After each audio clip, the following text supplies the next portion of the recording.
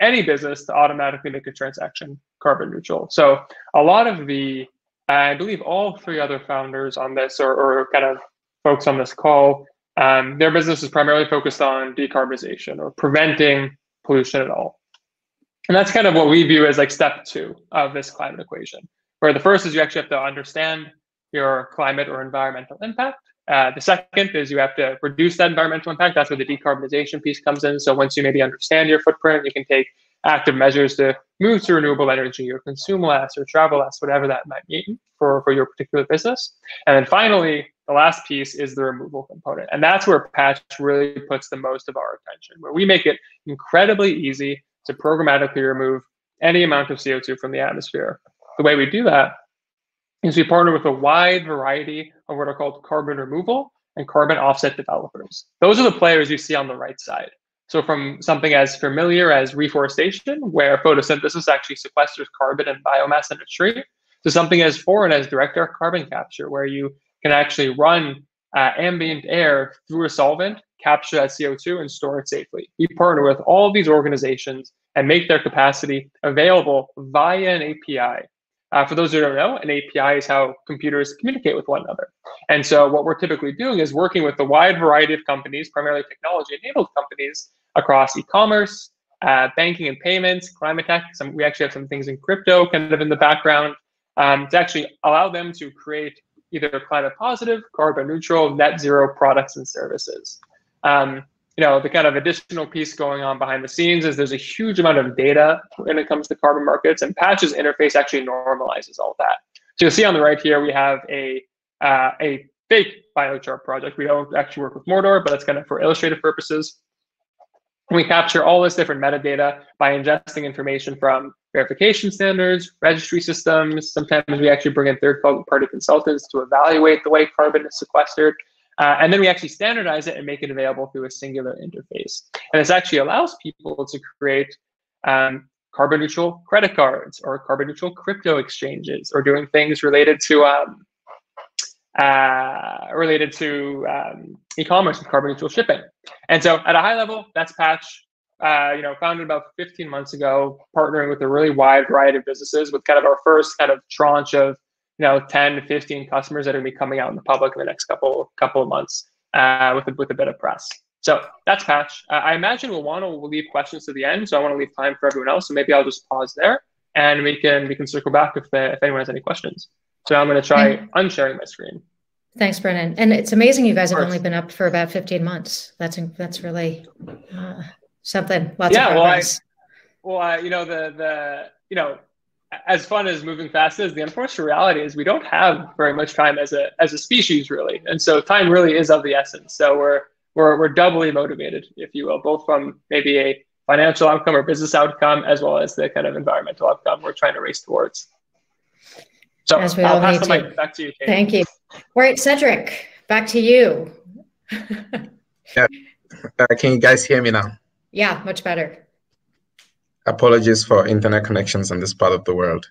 No Three Wheels United, I'll just talk a little bit more about what we do. So on a very high level, we want to help the 175 million 2- and 3-wheeler drivers all drive electric. How do we do this? The core of it is really using technology and finance to enable ownership, whether being ownership of fleets or ownership, individual ownership. Through technology, we have understood that, these drivers typically from informal economies have a daily habit of payments, and we've built technology to understand and incentivize better repayment habits. We deploy capital for drivers who fit the profile for which we go for. But in addition, we're more than just a financier. So we build tools to ensure that the operations of that vehicle is seamless and profitable for the driver, and that it benefits the driver, particularly in solving for problems around charging. So we show them live charging points that exist. India has 200 million homes. A lot of these homes have charging points, and the intention is to partner with every charging person or home that allows us to do that and indicate where a charging point is. We go as far as solving for range anxiety by notifying drivers when their vehicles are running down and the nearest charging point they could go to. We also partner with ride-hailing aggregators to ensure that they get a stable revenue over the entire period of life of the loan, and this could run for 3-4 years. At the core, we're financiers, like I mentioned, but we've simplified it. We give people loans which finance up to 100% of the vehicle cost. And for people who haven't or who don't believe yet in the electric dream, we let them drive the vehicles for a few months and make a decision to buy later. So at the core of this, the intention is really that we make owning an EV the simplest and most profitable venture a driver would want to have, right? We've done this for about 4,000 drivers. Recently, India just got lifted off its second wave of COVID.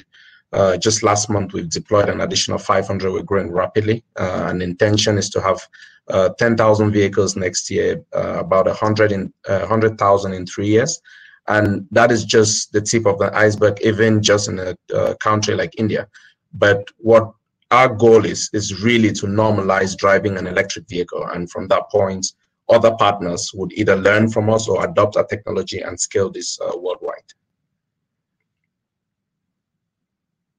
Amazing, Cedrick. And I'm curious, what does the charging infrastructure look like right now? Well, it's quite like every nascent market. There's bits and pieces being done by everybody. So the government has a few. There are select companies who are deploying quite a bit. Larger companies like Ola have starting to deploy quite a large fleet. But largely, if you look at it, there are two types of like in every market, I think largely India and China, we have the home charging as well as the battery swapping. Right now, most vehicles are predominantly home charging. So we just, what we do largely is enable people who already have charge points and parking spaces to map it out so that someone can use it and they can make money from it. And that is really how we go around the charging. But there is more and more companies coming up with solutions around this, as well as the government as well doing some stuff. Great. Interesting. Jeffrey, how about you? Yeah, great. Thanks. I'm going to just share a couple slides real quick.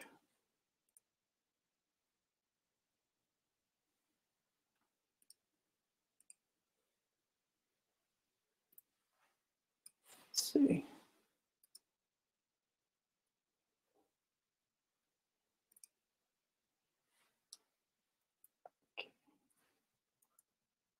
Can we see my slides? It looks great. Great. Good. Thank you. So yeah, like I said, we're a non-disruptive, really highly scalable solution. We're developing that we feel like it will be a total game changer for reducing the carbon footprint of buildings. Our core tenet at Next is really that windows and glass facades have a tremendous potential to help move buildings and entire cities really to net zero energy emissions. Windows play a huge role in our lives. They're currently being underutilized. And by integrating transparent solar cells at the point of window manufacture into new windows, we can really tap into a huge new market for on-site solar generation and unlock, a new paradigm of electricity and its relationship to the built environment. And it's important because buildings consume about 40% of the world's energy and about 40% of the attendant greenhouse gas emissions.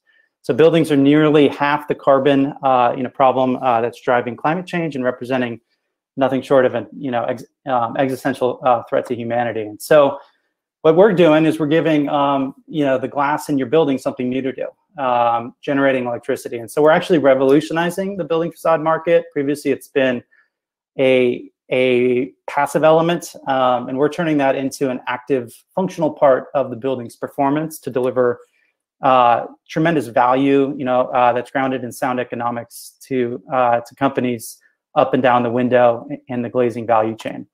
What separates us is that we make a solar module that looks and functions like a window. We do this by absorbing UV and IR light and allowing the visible light to pass through. We also significantly reduce the cost of a solar module by seamlessly eliminating the encapsulation costs of solar by printing directly onto window glass. It turns out that an insulated glass unit or a laminated unit, as you see here in the diagram, is a perfect environment for our solar material, and you don't need all that packaging that you would have to otherwise build around a solar technology.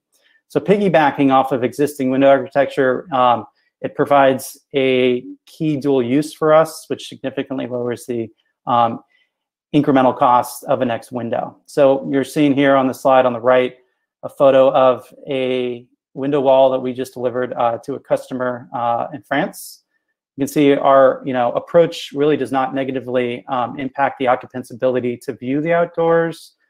We're delivering a product that's truly transparent, uncompromised aesthetics for the sector that will allow us to scale profitably and sustainably. So we're executing on a go-to-market strategy for capturing a leadership position in this market. Our approach is to integrate our technology into the product offerings of legacy brands that are trusted and reputable, that already have a solid track record and warranties. And so this piggybacking strategy allows us to stay capital efficient as we scale our technology more quickly, in established brands and market channels. We have our first joint development licensing agreement in place. They're a equity stakeholder in our last 2 financing rounds, and we're working very closely with them on the commercialization of the technology. Our business model is to sell our technology, our materials, and the coating services to glass manufacturers and window fabricators through license agreements. We get nice recurring revenues derived from royalties based on the volumes of windows incorporating our technology, and the ink sales to glass fabrication partners. The market's huge. There's 6.2 billion square feet of commercial IGUs just in the new build and major renovation segments. That's a $50 billion target market that's growing 5% a year. If you look at the US alone, it's over $4 billion, over which 90% of all the windows have some low-E coating on them. So even a conservative ramp rate and a modest market penetration in a market of this size represents significant carbon saving potential.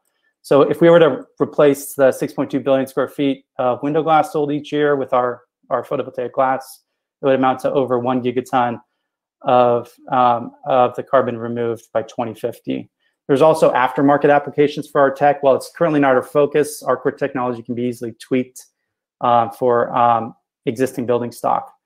So there's tremendous potential. Really, our mission, we want to be the defining technology solution for building decarb. The technology that enables windows to power buildings that can serve humanity now and for really, a long time into the future. So essentially, that's next, and I look forward to answering further questions about the technology and our approach. Thank you. Hey, Jeffrey, are you mainly focusing on new builds or also retrofits in terms right of now, strategy? It's new build and major renovation because we embed inside new windows. So as new windows are being made, we embed into that fabrication process. So primarily, unless a building is getting a full new building skin on the building, we'll go into new construction. That's our core market. There are, as I alluded to, there are aftermarket applications, but it requires a ultra barrier that could be applied to windows aftermarket.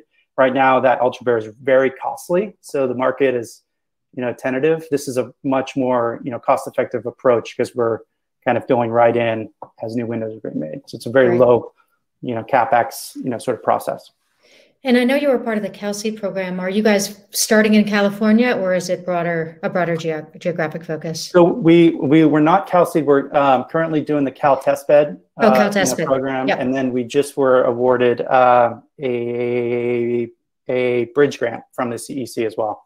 Awesome. So we are scaling through California. We're based in Santa Barbara. I don't know if I mentioned that, but the technology spun out of UC Santa Barbara's materials department. So we license the core technology from there and are commercializing the technology with partners in the industry. Great. And let's talk about Reeddi. Olu. Okay. Can you hear me now? Okay, perfect. So I'm gonna also quickly share my screen just to like take you through what we do at Reeddi. Sorry, just give me a second. Yeah. Can you see my screen now? Can you see my screen now? We can, although it's black. Oh, sorry. Let's see. Let me try that again.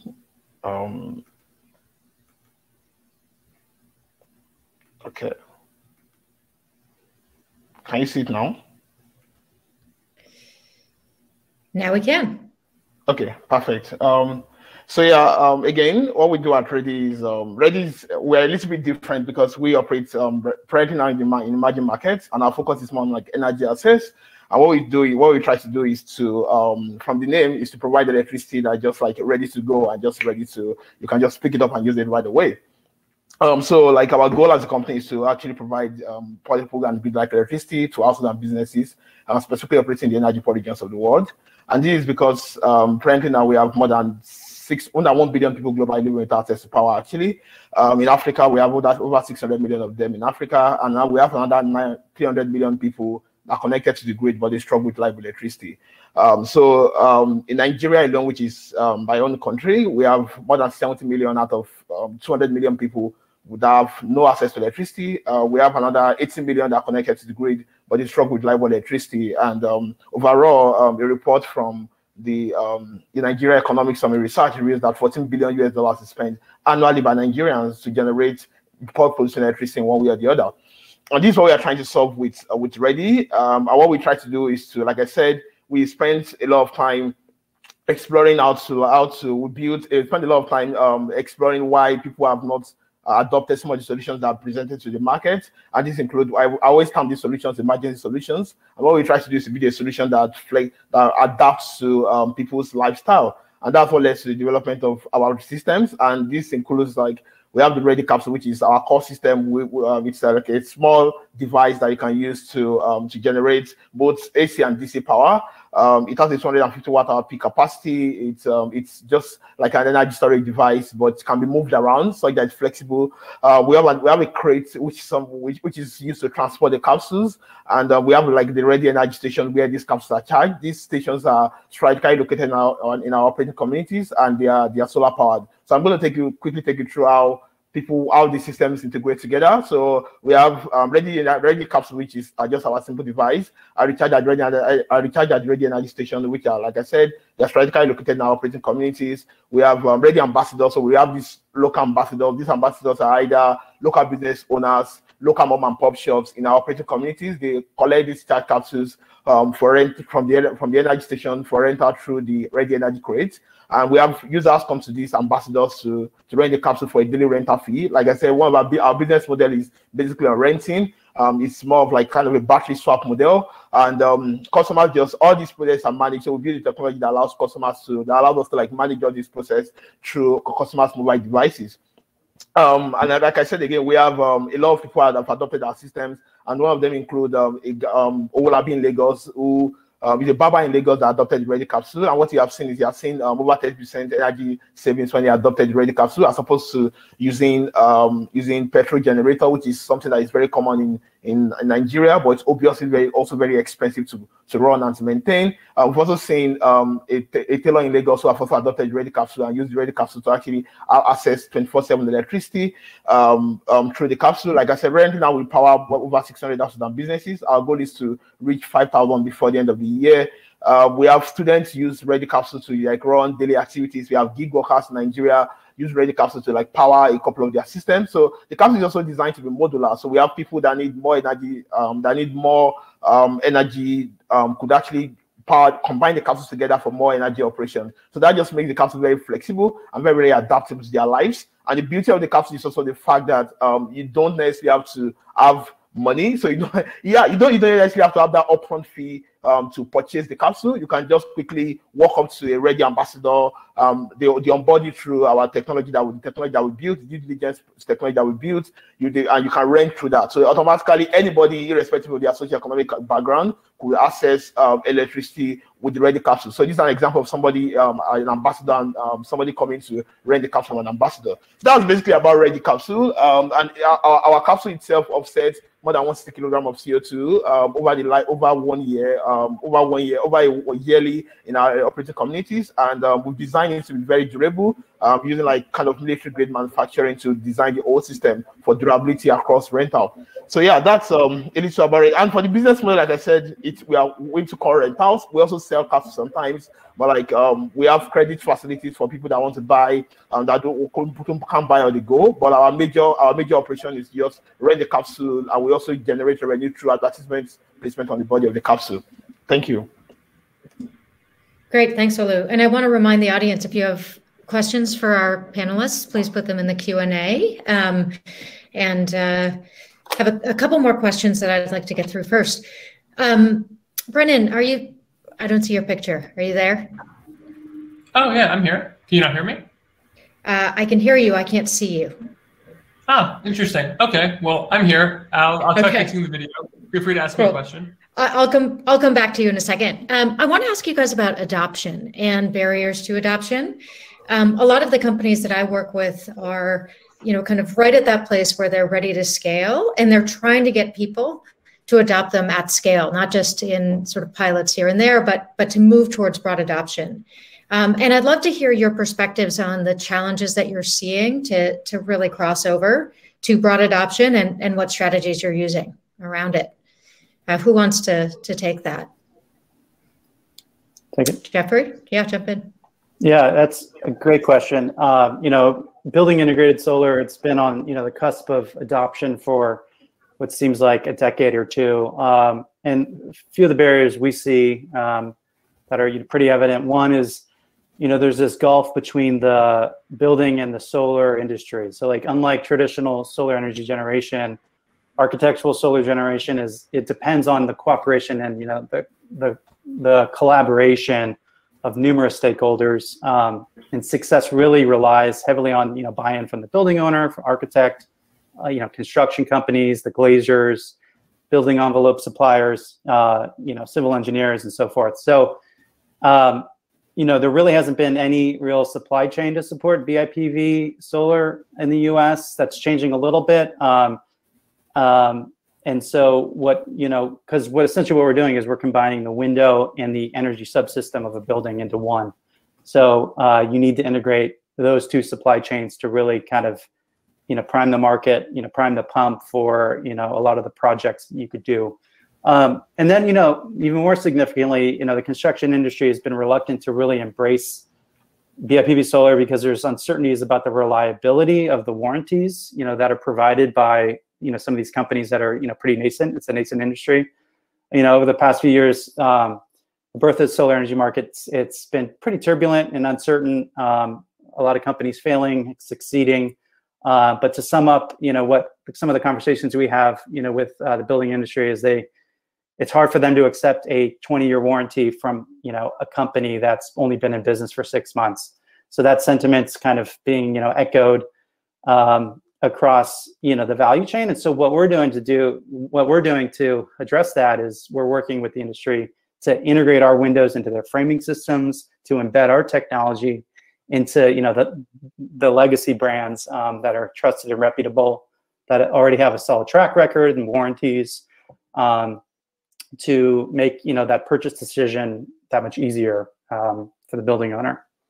And then finally, BIPV solar, it's been pretty ugly. It's been, the aesthetics have been pretty bad because they're relying on, first generation opaque black solar cells. They're shoving those into windows and saying, hey, look at my, solar window. Well, it stops becoming a window once you can't see through it. So they've been ugly. So market adoption has been limited in that sense. And so we're obviously, addressing that with a technology that's seamless and transparent.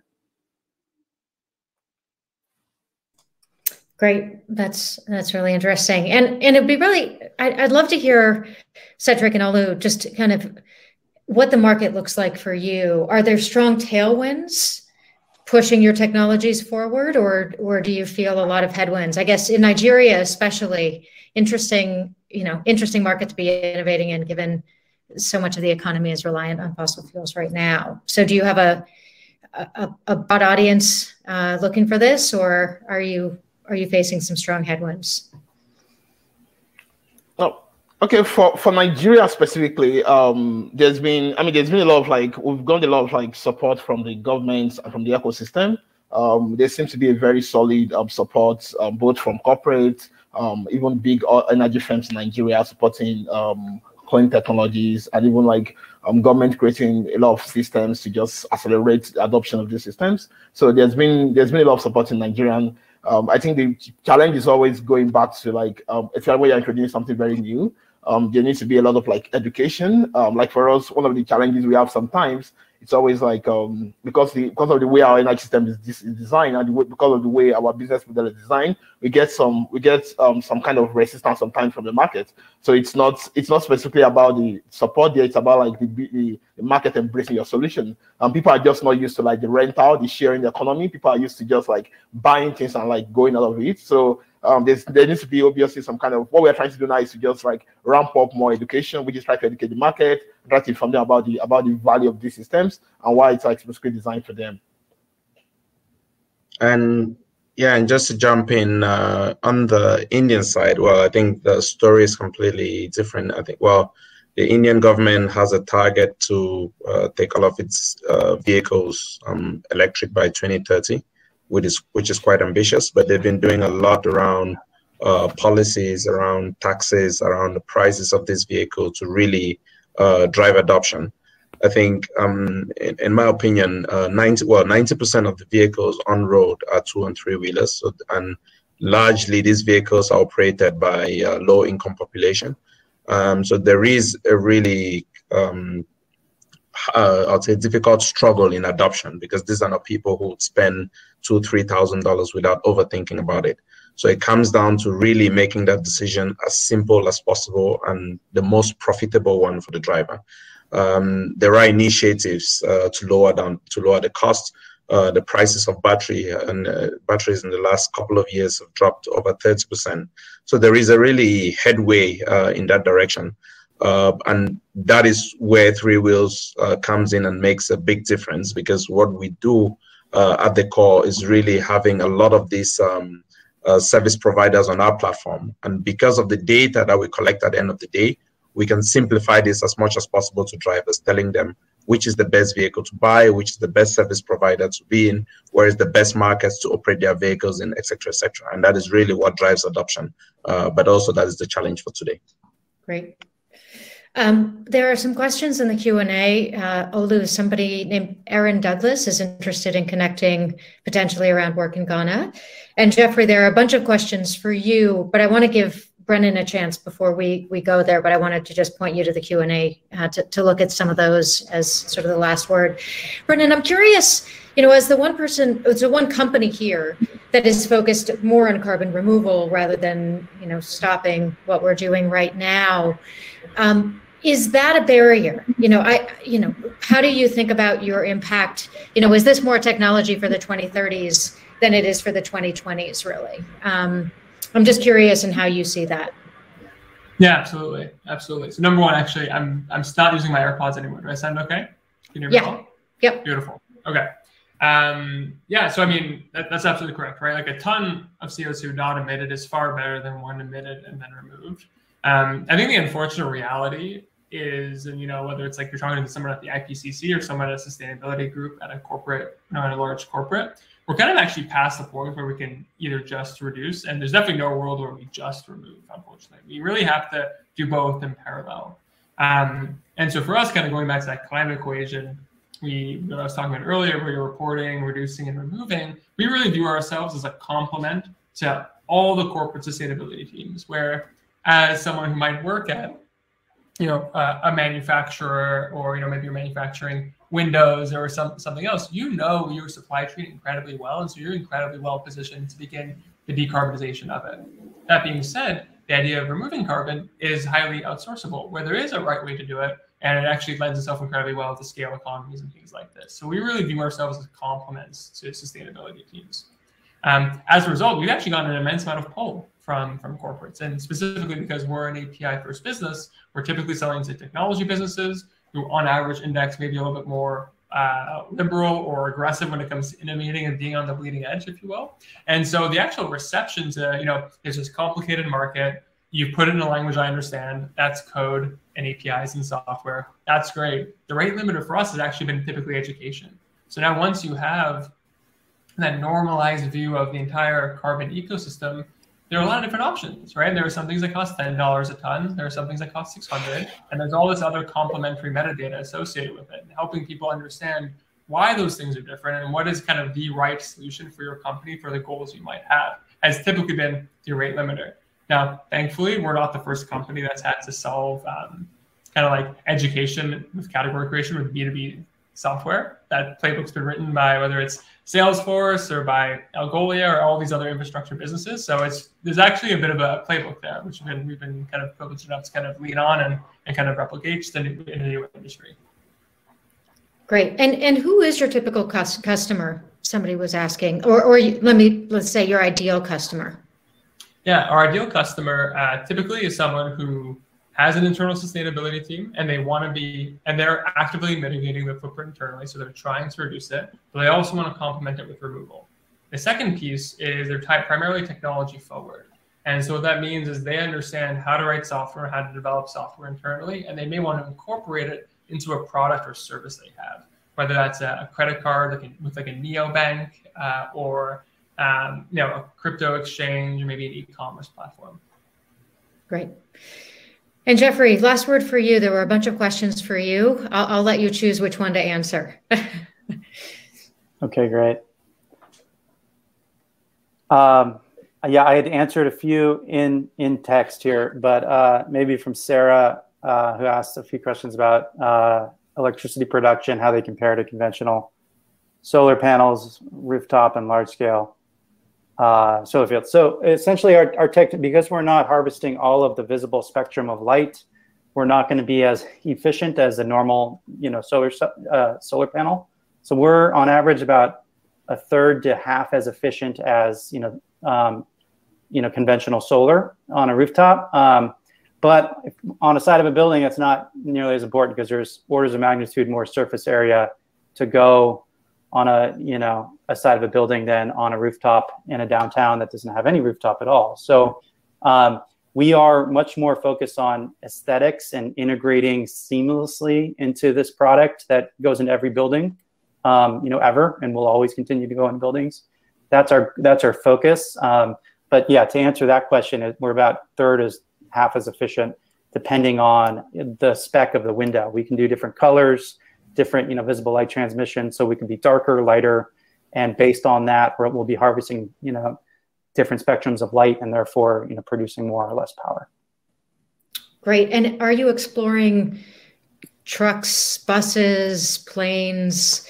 Kind of other ways you could think about getting into glass? Yes, we certainly are. There's about 5 or 6 glass manufacturers in the world. They produce all of our glass. They have building flat glass divisions. They have automotive glass that goes to like OEMs that are working on this. So we're talking to folks in the automotive industry quite frequently as well. Our core focus, of course, is buildings. That's what we'll launch into first. Well, we're at the hour. I want to thank our panelists again for sharing what you're doing, but for also mainly doing what you're doing and fighting the good fight. Audience, thanks for joining us. Please take a second and use the poll up here on the right and enjoy the rest of Urge. Thanks, everyone. Appreciate it, Kate. Thanks, folks. Thank you, Kate. Take care. Thank you. Thank you. Bye-bye. Bye. Bye.